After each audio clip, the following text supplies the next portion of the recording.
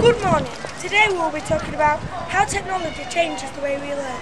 We'll be talking to some adults and pupils to see what they think. So, how has technology changed? I think the biggest leap in technology has been when they put big smart boards up in a lot of computers and more in schools now. Okay. Well, I think the great thing about technology at home is the fact that almost all homes these days have got computers and most people have got access to the internet. So it means that students can do some fantastic research to help them in their homework.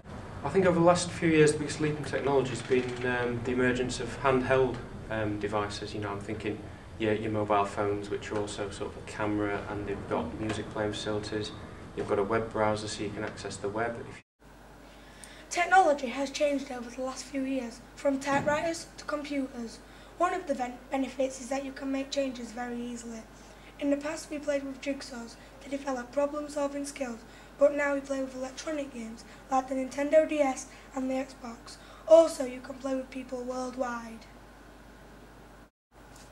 In Greek times, mankind used abacuses, but in these modern times, we use calculators and computers, which work out sums in a split second.